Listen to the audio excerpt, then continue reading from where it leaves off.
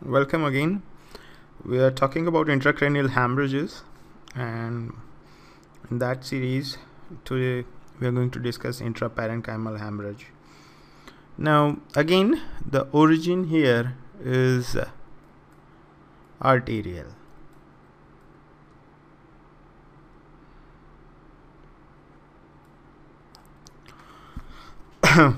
But the hemorrhage will not happen along the dura or below the dura or in subarachnoid space. Hemorrhage will happen within brain parenchyma. That's why it is known as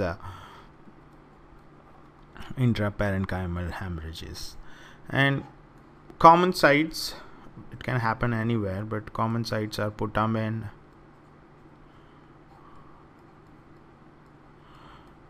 thalamus,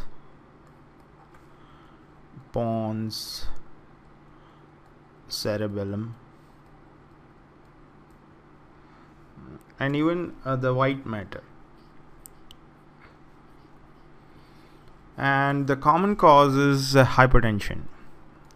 So it is associated with increase in blood pressure.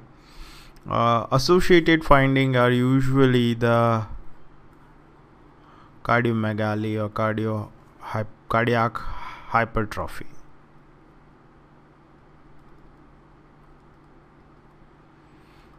Which is partially attributed to hypertension. The hypertension will also cause retinopathy, hypertensive retinopathy. So these are all associated findings which you can see in this patient.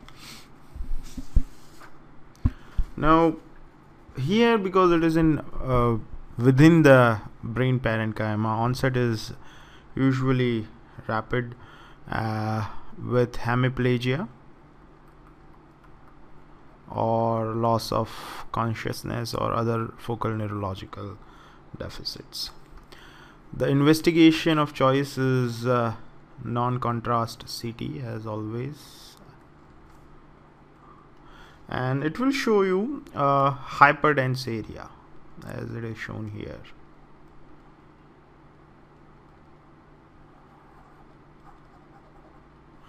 And this hyperdense hemorrhagic area is usually surrounded by hypodense area. If you can see this, I should remove this so that to give you a better picture. So this hyperdense area is surrounded by hypodense area usually, and this is due to the edema, but hemorrhagic area is usually hyperdense. You can see even sometimes blood in ventricle region also, and this will cause pressure and mass effect.